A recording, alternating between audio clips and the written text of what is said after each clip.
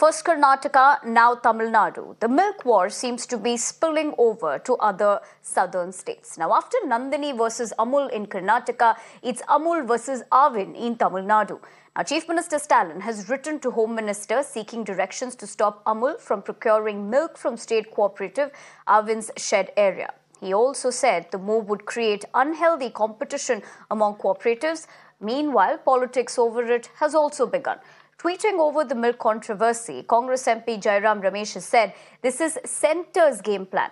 Alleging a game plan, Jairam Ramesh wrote, and I quote, "First Nandini, now Aavin. This is all part of the game plan," unquote. On the other hand, BJP has lashed out at DMK government. Tamil Nadu's BJP chief, K. Annamalai, has alleged that Chief Minister Stalin is only engaging in theatrics. He's also said that Aavin's milk procurement in the state is only 14% of the total milk produced in the state.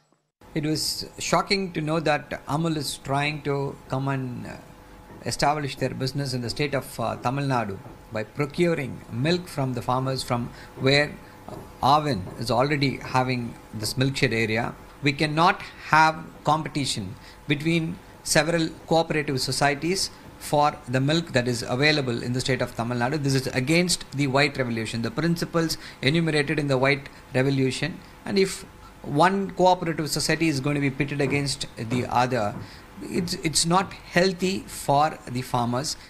What they need most is security and a standard form of remuneration. This has been nurtured by Aavin. My colleague Dharani joins me live on the broadcast over the phone lines. Dharani, good evening. As we speak about the row now, which has, of course, spilled into Tamil Nadu, because previously we saw this in Karnataka. But talk to us about the letter that M.K.Stalin has written to Home Minister Amit Shah. We also understand that political bickering is also happening on the same. So speak to us on that front too.